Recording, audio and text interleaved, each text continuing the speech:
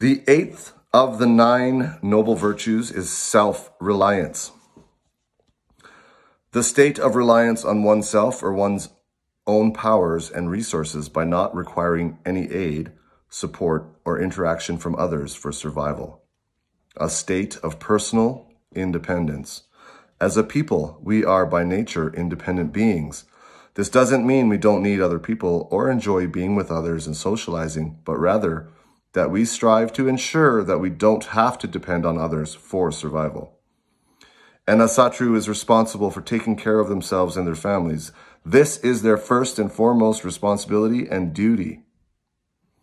One can never be truly comfortable if their family's welfare depends on something outside of their control.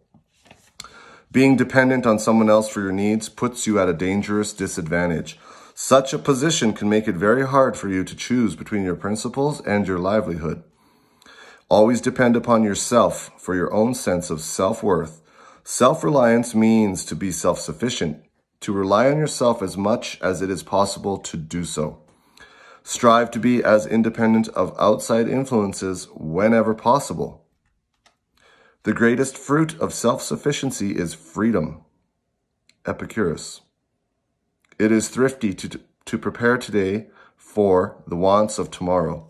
Aesop.